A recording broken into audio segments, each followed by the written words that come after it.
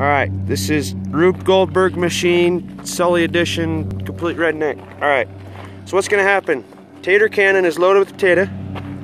It's going to shoot and hit this piece of plywood.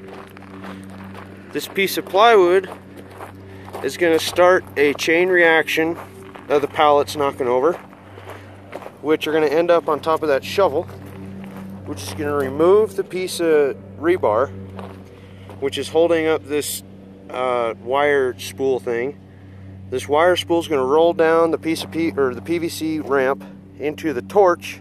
The torch is going to be lit, is going to lean over, light the fuse of the rocket. The rocket's going to shoot up, which is going to pull the string, and this string is going to pull the trigger on my rifle sitting in the bed of the truck.